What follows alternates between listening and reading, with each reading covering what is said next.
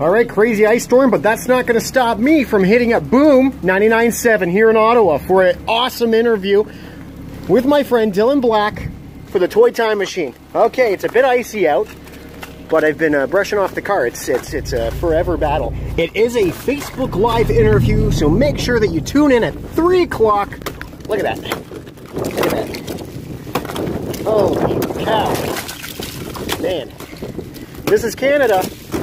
All right. 3 o'clock on the Facebook page. It's going to be awesome. We're going to be talking about vintage toys and collectibles on my YouTube channel. Oh, wow. This weather is just crazy. This is Canada, but like I said, you can't stop the Toy Time Machine.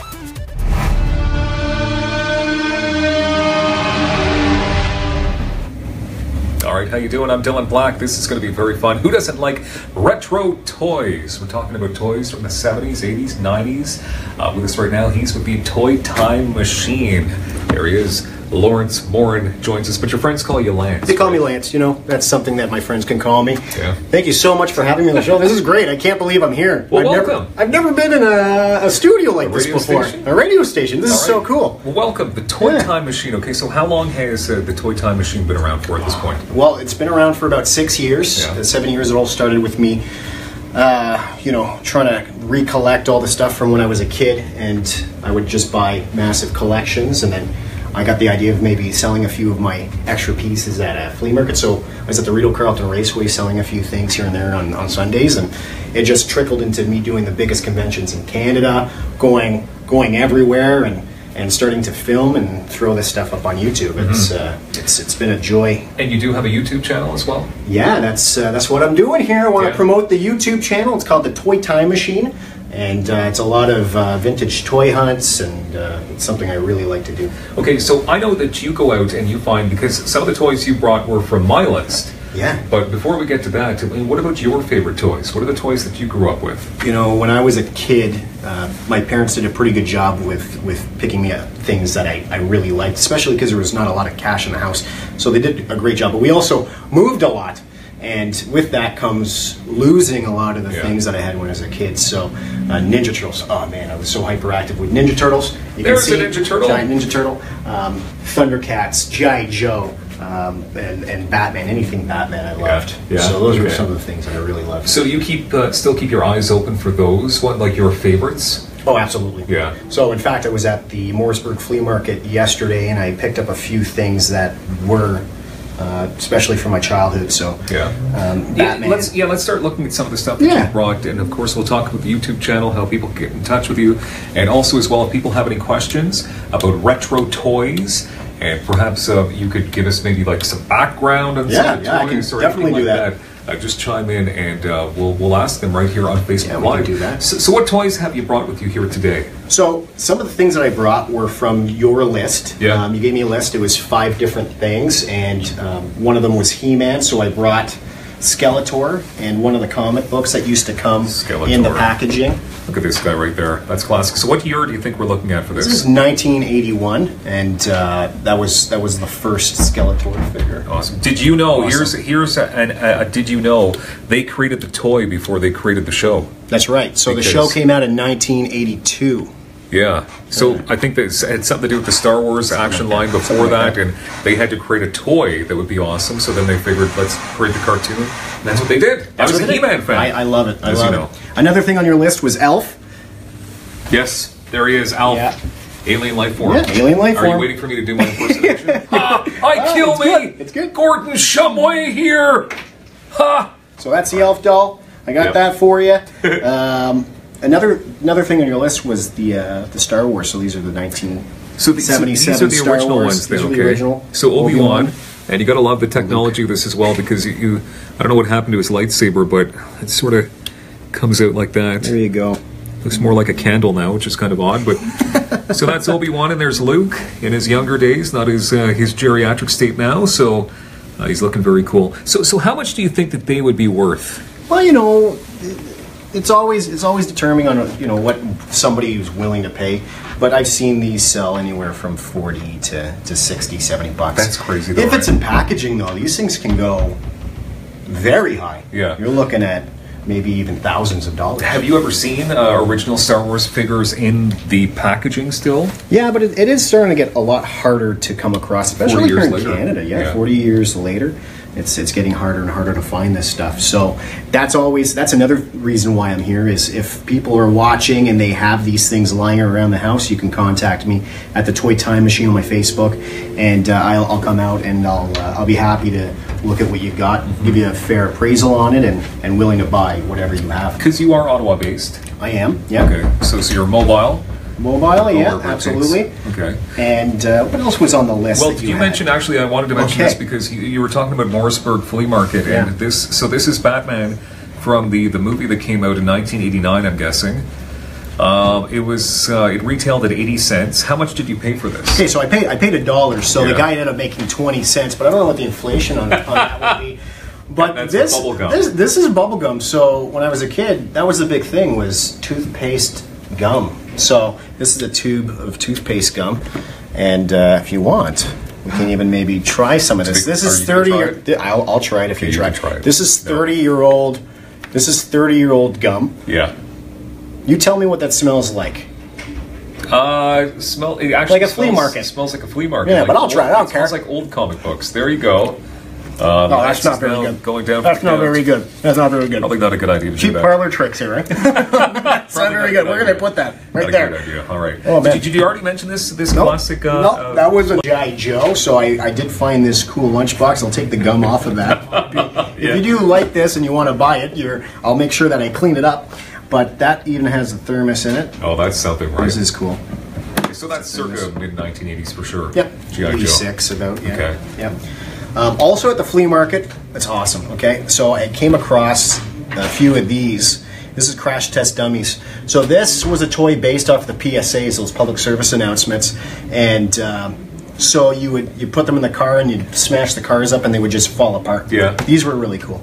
Now was this Canadian based? Because you know what, this is a Canadian Tire special variant, whatever you want to call it, but I don't know if it was straight up just Canadian. Yeah, because it looks like maybe the line was made specifically for Canadian Tire, but perhaps that isn't the case. This I'm still trying to get that taste out. Yeah, I know. I'm trying to talk more for you here.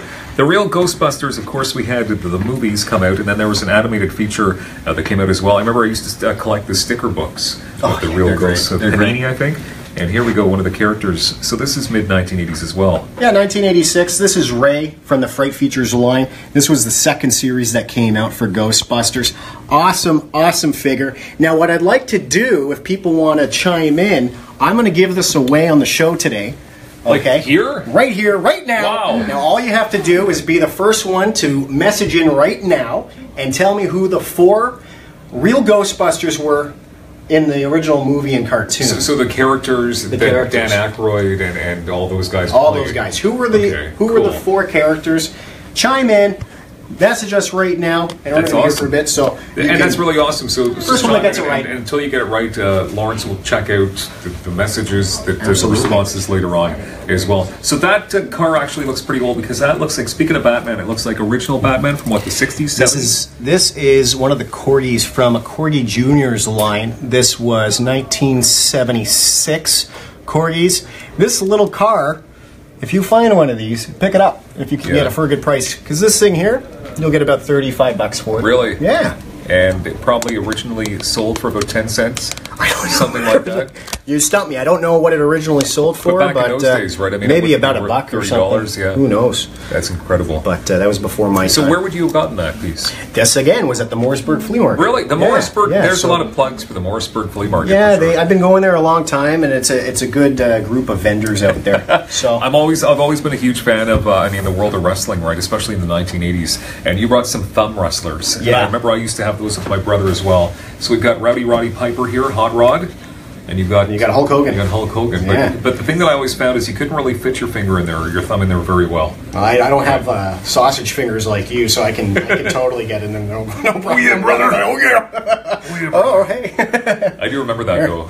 Obviously buying these when I was a kid as well. These were great. And then they had the full action figures, which was very cool. Nikolai Volkov was the first one my mom ever bought me.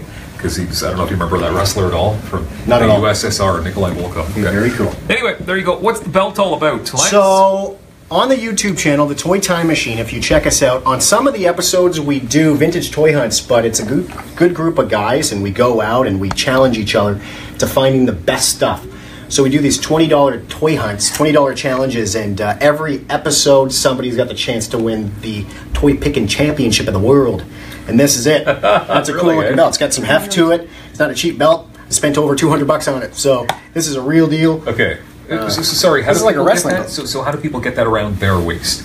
Like, what do they have to do again? Well, they have to go out with me. Yeah. If you're a friend of mine, okay, then you can go on these toy hunts with me. And then we pick the best stuff, and we challenge each other to finding the coolest stuff. And it's called the Toy Championship. That's awesome. Yeah. So it's just a little something that we do on the YouTube channel, among a lot of other things. So outside the Morrisburg flea market and flea markets, I mean, where do you think is the best spot to find toys like this, retro toys? Oh, man, that's so hard. On my Facebook page, people are always messaging me, asking me to come check out their collections. I think that's probably the one spot. It used to just be the flea markets and garage sales, but since the Facebook page and the YouTube pages have been growing, I'm getting a lot more leads on this stuff. So I couldn't be happier. And it's such a good community out there. And do you buy any new toys? Do you buy new toys? Or just I do buy new toys. As long as it's something that I like, it hits me in the face and I like it, then. So how many toys would you say that you have? Because I know that you also, because last, you and I did this on my television show in town, and you brought Alf comics, and you gave them all to me. So I know that you give away a lot of the stuff that you buy as well, because you're just a nice guy. So how many toys would you say that you have on hand right now in your own home? It'd probably be about, in the house, probably about 5,000. It's a lot. I have a huge basement now. It's a lot of toys and collectibles.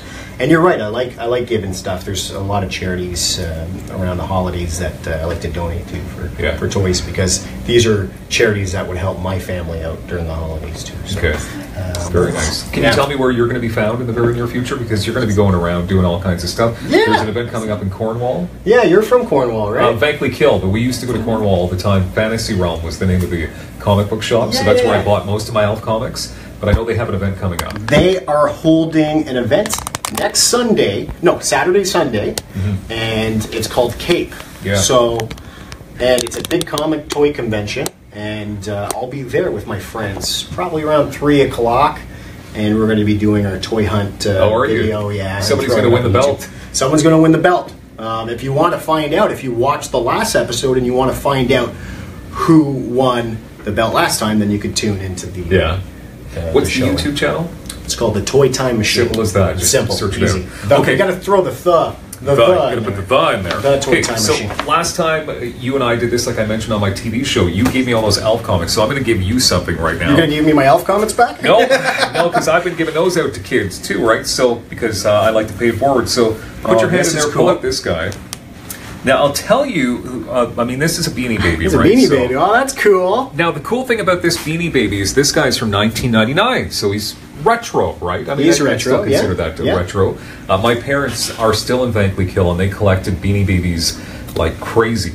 And now they're downsizing, and they're saying, what are we going to do with all of them? So they want me to give them to special people. So now you can add this guy. Thank you. Your Donald Trump Beanie Baby. I am going to Ohio in September for a convention out there with some cool guys from the community on YouTube. We're going to do a big collab, so this is cool. I'll bring this to the States with me. Yeah, that's cool. That's awesome. Before we go, we still have a little bit of time? Yeah, of course. Like, this is loosey-goosey, this interview, right? Yeah, sure. I wanted to bring this thing up. Well, yes, I want to talk about this thing. Is that okay? Yeah, go for it. So I've got a friend, his name is Josh Graham. I met him through the hobby, and he has a little hobby business thing, whatever you want to call it, called Half Shell Customs, and he does usually like the 5-6 inch figures, but I gave him a challenge. I said, if you want to do a giant turtle for me, make me one, and he made this. It's awesome. And what's really cool about this thing is that this has got a storage shell. So everything I brought here today, I stuck it in there. Yeah. That is cool. Look at that. Okay, so there's nothing really retro about this per se. Just not retro. It's just I love Ninja Turtles. Of course, and Ninja Turtles are retro themselves. I wanted to give I've had this for 5 years and I haven't really done anything to promote him, so I thought I'd throw it on throw it in this interview and try to help him out. That's okay. You know? Which Ninja Turtle is that? This is Mikey. Michelangelo. Michelangelo. Yeah. That's awesome. All the turtles were named after Renaissance painters. So, so cool to have have Lawrence Morin with us here. Now, you mentioned earlier that you had to give the names of the original 4 Ghostbusters. Do we have that? Do we have somebody it may be difficult for our amazing coordinators, content coordinators, check that out right now. But if we can't figure out exactly if we got the original 4 names, we will have a look at this video and we will contact you, which is very cool. Okay, to win this, what's the name of the 4 original Ghostbusters to win? Not from the recent Ghostbuster movie. I don't want those names. I want born in the 90s, I don't know the name. A lot of people born in the 90s don't know that. That's okay. That's okay. But that's very cool. You know? What's the best way to get in touch with you? The Toy Time Machine on Facebook is probably the best way for people to get a hold of me. Also, I've got a lot of people commenting right in the YouTube comment section. So come check me out on YouTube, The Toy Time Machine, if you like. It's free to subscribe, so why don't you? Yeah, it's a lot of fun. It's a lot of fun, the channel. And you're also available, as you said, to possibly drop by people's homes, check out their collections, purchase their collections. Absolutely. So I'll definitely do that. If you've got some cool collections that you want some, you know, for somebody to buy, I'll come out and I'll check them out, no problem. If not, at least give you sort of an appraisal of what I think they're truly valued at. All right, there you go. Very cool. Ha! Might kill me! That's my elf. Once again, I'm Dylan Black. Thank you very much. And as always, thank you for clicking yes when we go live. Thank you so much. And give this a share so people can find out about the Toy Time Machine. Simple as that. Have a good day. Thank you. Thank you so much for checking out the Toy Time Machine. If you like this video, comment below, let me know, please subscribe and share, and do me a huge favor, check out the Toy Time Machine on Facebook. Peace!